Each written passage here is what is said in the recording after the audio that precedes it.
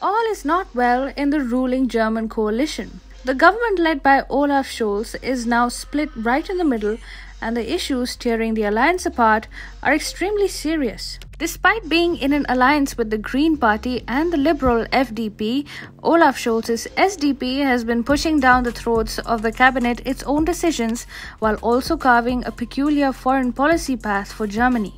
And Germany's Foreign Minister Annalena Baerbock from the Greens Party doesn't seem happy about it. In fact, Olaf Scholz is in trouble, and his coalition might just turn against him, leaving the German Chancellor high and dry. Let's find out more. Olaf Scholz has been taking some unilateral decisions on important subjects of late, and his cabinet is not impressed. In fact, Scholz's coalition partners are outraged. Foreign Minister Annalena Baerbock is so dismayed by the way things have been going on that she chose to send a stern warning to Olaf Scholz from no less than Uzbekistan. While in Uzbekistan, the German foreign minister demanded a more assertive and new China strategy. Her remarks came ahead of Chancellor Olaf Scholz's visit to Beijing this week. In scathing remarks, Baerbock said, "The federal chancellor has decided the time of his trip. Now it is crucial to make clear in China the messages that we laid down together in the coalition agreement."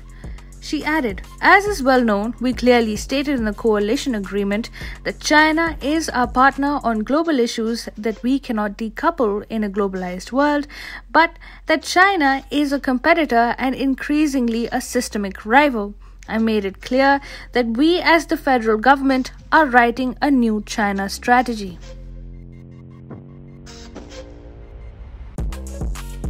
Olaf Scholz has irked his European partners after he outrightly refused to decouple from China.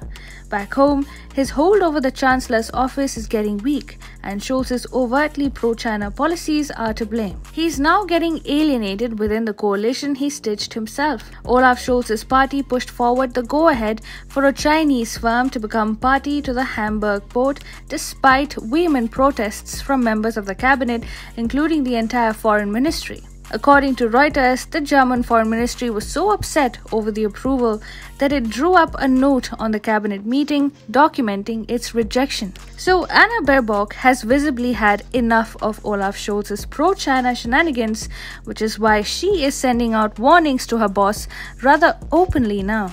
In fact, Olaf Scholz also plans to hand over a German company's microchips production facility to China, despite Germany's intelligence agency's warning that such a move comes with a lot of risks and threats to German security. One flank of the German government views China as a systemic rival. The other refuses to decouple from China and in fact wants to boost ties with Beijing. Where do you see the German coalition led by Olaf Scholz going here on? Let us know in the comments.